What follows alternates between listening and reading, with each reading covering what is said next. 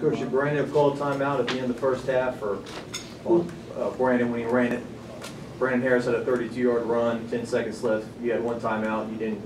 You guys didn't call it. The time ran out at the end of the first half. Yeah. What happened there was they were moving the chains, and so we had the call made, and we were really trying to get 2 plays if we could have. So rather than use the timeout thereafter. So the incompletion of the end zone in that play. You don't think you should have called the timeout with 10 seconds left? I mean, you only got 1 play off. Yeah, well, it's